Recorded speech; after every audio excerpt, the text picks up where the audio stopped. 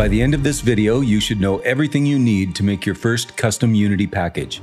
Not the basic .unity package file that you import into your project assets folder, though we will cover that just for a couple of minutes, but a real versioned custom package with dependency management that lives in your project's packages folder. Packaging can really help you with working towards modularization of your systems, which is a cornerstone of software engineering. Let's take our code from last week's video and create a package for it step by step.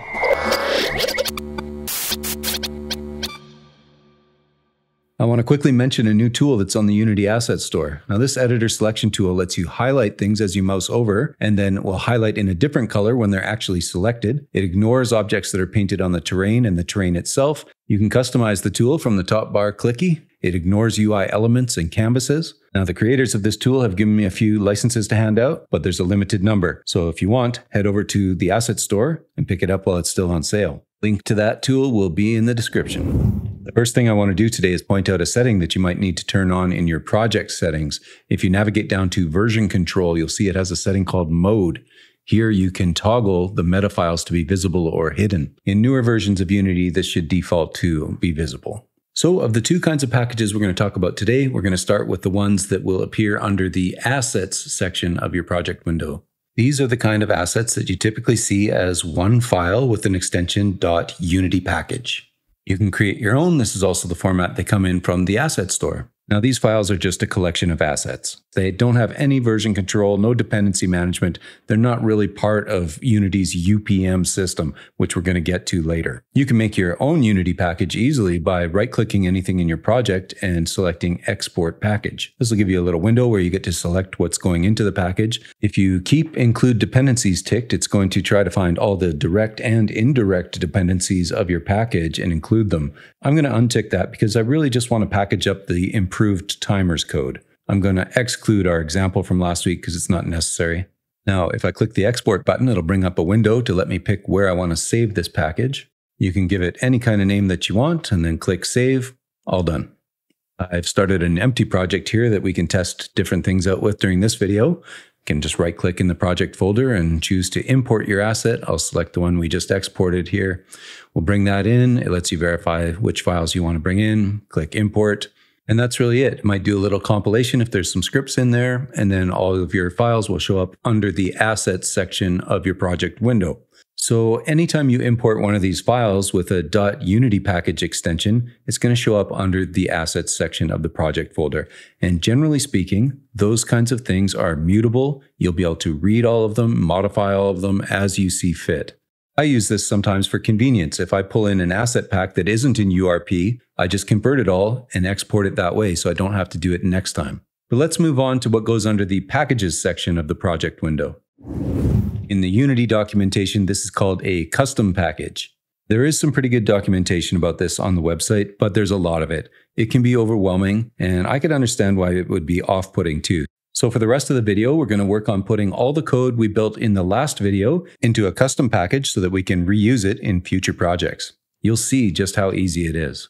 On the screen here, I've got the suggested package layout, and we're going to adhere to that for the most part. You can create your custom package anywhere you want. I'm going to do it right in this folder of files that we just imported, except I don't need any of these because we already have a repository. The only problem is our repository was not created in this kind of format that's suitable for custom packaging. So I'm going to wipe out all these files, and then I'm going to jump into git bash so that we can connect to the existing remote repository. I don't have a local repository yet, so I'll do a git init. Then I'm going to connect this local repository to the remote that already exists, and we'll do a git fetch. An easy way to get all the files from the remote right here onto the local is to do a git checkout -b. -b is for branch and should automatically check you out to the branch that you name. I'm already on master, that's fine. But I can also set the upstream branch, which is origin/master. By doing this, I am now in sync with the remote. Our old repository was set up like a Unity project, so we have an assets folder here. Now, deep down inside of there, there's a scripts folder and our improved timers code. But what I want is for this custom package to have a folder here for runtime files. Let's make a new folder for that. So a typical custom package will have a runtime folder. It might have an editor folder if you have some editor scripts and some other folders for your tests and documentation and so on. Right now, I'm just going to grab all of the scripts that we wrote last week and I'm going to pull them up and put them into this runtime folder. So that was actually all of the code from last week's video. We've just moved it into the runtime folder. So we don't really need this assets folder anymore or anything that's under it. We'll get rid of that. This also is not a project anymore. This is just going to be a standalone package. So we can remove the git-ignore file. Now we do need a few more files if we're going to abide by normal conventions. Let's jump back into the command line. Very quickly, I'm going to create some markdown files that are empty for license, changelog, and most importantly, that we cannot have a package without is our manifest, and that's going to be called package.json. So if I do a clear here and just have a look at the status, you'll see, yeah, obviously it looks like I've deleted a lot of things and there's some things that haven't been staged yet.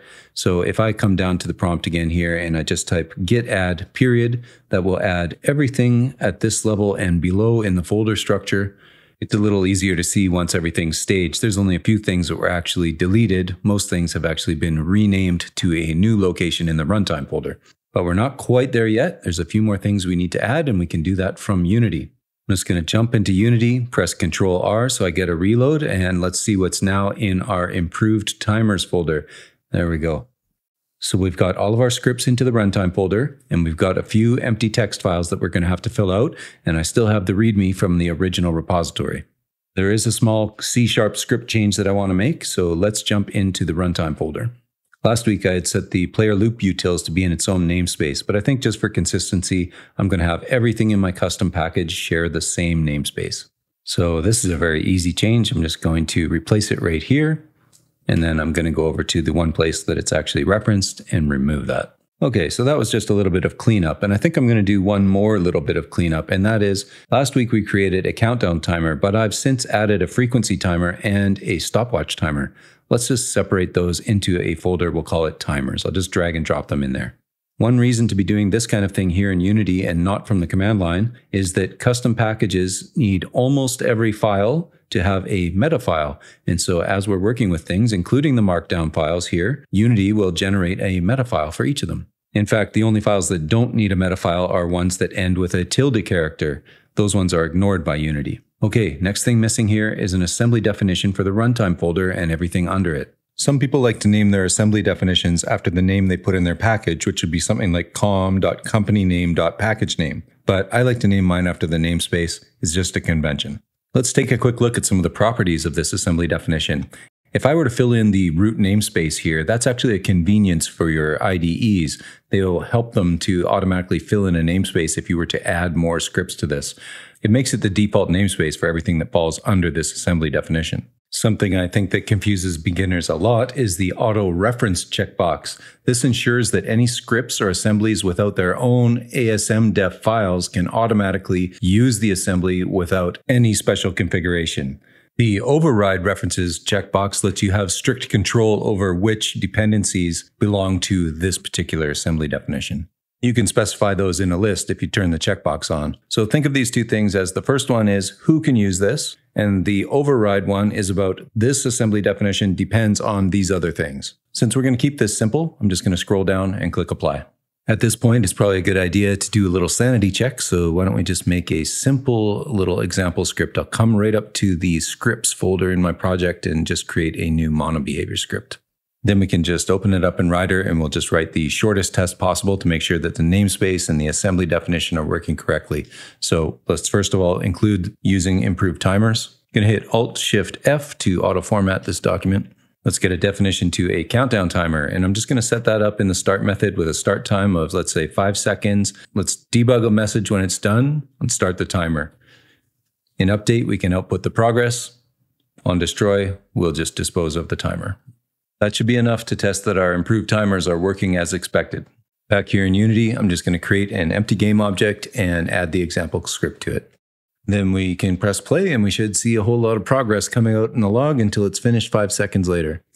Okay, sanity check complete. Everything's great. Timer counted all the way from 5 down to 0 and it's just stopped at 0 now. So everything is almost ready for our package, but we haven't done anything with those empty markdown files or our package manifest file. Let's start with the package.json manifest file. I'm going to paste in the one that comes in the Unity manual as an example, and we can just strip away all the useless stuff here. Let's start right at the top with the name. Now, the name is going to be like a reverse DNS style name. So we're going to put com.company name, which I'll put git-amend in here. And then package name, we can just call this improved timers. Now, as I mentioned before, some people like to name their assembly definitions after this name too, but again, it's just a convention. Now, it used to be in Unity that you could specify your version as 0.0.some number, and that would make it a preview package, but you can't do that anymore. In fact, you can't specify it as experimental or preview at all. So let's just make it 1.0. For our display name, let's just make that improved timers. If we come down to Unity here, that means which version of Unity is the minimum we can use. And the field below that, Unity release, that's if it was a specific beta or alpha release you wanted to be targeting. We'll get rid of that. In addition, we don't have any public URLs for documentation, changelog, or licenses. Instead, we're including those files. You don't need to reference them directly. I'm going to cut out the second dependency, but just so we can see dependencies in action, I'm actually going to include Cinemachine here. So I'll put the latest Cinemachine as of this recording as a dependency of our package. I'll remove that later. Keywords, I'm not going to worry about that. For the author, this is optional too, but for here, I guess I'll put in our YouTube channel as the URL, and I'll just put my name in here. Not worry about email. So this is fairly minimal, but you actually only need the top 2 lines. Everything else is optional. Let's move on to the next file, changelog. A changelog entry should have the version and the date, add a title, and then add some bullet points about what's being introduced in this new version. It's especially good to mention any bug fixes and any breaking changes. Move on to the license. There's all kinds of free licenses out there, and I'm just going to paste in the unlicense with one small amendment. And finally, we have a README file. So this just needs your notes, maybe some example usage. And because we've brought it into the package the way we have, it now has a meta file associated with it too. So let's jump back into Git and make sure that we've added all these files because we're pretty much done. We can make a new commit here. I'll just make it a very simple message. Okay, that should check in all of our files. I'm just going to clear this and we'll do a git log just to make sure we only have the one new commit on top of our old one. There's nothing strange going on. That looks fine. Let's push this up to the master branch. And with that done, let's come over to a browser and just have a look here. I've refreshed the page, and so we can take a look at how all of our files look. Changelog, license, package. We'll come back and remove the dependency of Cinemachine in a little bit here after we experiment with it, just so everybody can see what it looks like. If we expand the runtime and the timers folder, of course, we can see all of our scripts as well as our assembly definition in there. The structure is the way we expect. All the files are there. You can check and make sure that everything has a meta file. Looks good. So if we come back to the main Git page, I can come up to the code button, click down and copy the Git URL here. Now I've created a totally empty project here called empty unity 6. And I use this project sometimes just for testing things like packages. So in the package manager, if I click the plus icon, I can choose to import from Git URL. And I'm just going to paste in the URL I copied from the GitHub page. This will start Unity thinking a little bit as it installs the package. And it's not only installing the package, but it's also installing the dependency of Cinemachine in the background. So we're going to see that in just a second. I'm just going to use the magic of editing to speed that rate up, but it really only took about 30 seconds, maybe less. Okay, so if we look here in the package manager, yes, of course, now Cinemachine is installed and we can't remove it. And if you hover over it, check it out, you get a message that says you can't because another package depends on it. Which package is that? Well, it's the improved timers here. If we click on that, you can see that Cinemachine is being used by this package. You can see all the other metadata about this in the right-hand panel in the inspector. So that's just a quick peek into how you would actually define a dependency in your package manifest. If we were actually using it as part of the timer system, you'd want to make sure that that was referenced in your assembly definition that needed it as well. But of course, your IDE is going to tell you all about that. Since we actually don't have any dependencies for this package, let's just remove it entirely. I'm going to put in a slightly better description here. So let's get this back into the repository as if Cinemachine never was a dependency in the first place. And to do that, we're going to rewrite history with a git-amend. First, let's make sure we stage the manifest. Then we can do a git commit --amend --no edit. So that overrides the last commit. We can check our changes by typing out git log. And then if we're happy, we can do a force push onto master. If we jump back over to a browser quickly and refresh the page, we should be able to see those changes reflected in the package.json file. And sure enough, if the dependency is gone. Now, there's just one more thing I want to talk about today, and that is local packages. Some of you might not want to put your packages on GitHub for public consumption, and I use one of these all the time, and that's for project setup. In the package manager, if you click the plus icon and come down to install package from disk, you can install a package the same way as you would from a Git URL. So here I've got a local package, but I don't have a README or anything. This is just my private package. If I select the manifest and open, suddenly I have my custom editor tools being imported, and I'll get a new menu up at the top as soon as it's done compiling. Now, what this is going to give me is just my setup tools that I like using when I first create a new project. So that's just like importing groups of assets that belong together, or just the group of assets that I like to bring into every single project. Now that evolves over time, and that's why I don't version this package. That's why I don't put it anywhere public. It's just going to change as my preferences change as a developer. So let's do a quick recap. Packages in a nutshell: you need an assembly definition for your runtime scripts. You might need one for your editor scripts if you have one.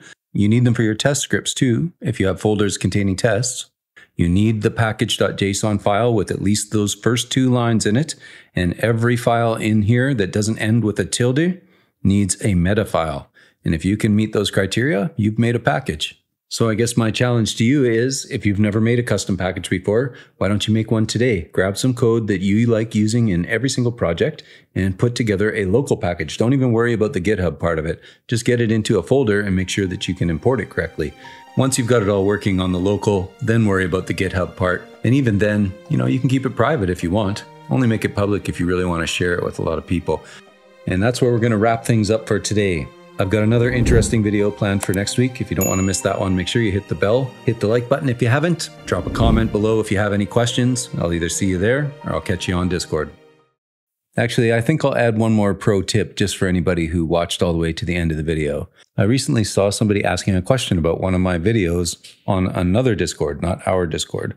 The question was, why does git-amend always add an empty delegate to his actions when he's programming? And the answer to that is that is a pro tip that came from John Skeet, who is the author of C# in Depth, which is probably the most detailed book about the inner workings of C# that exists.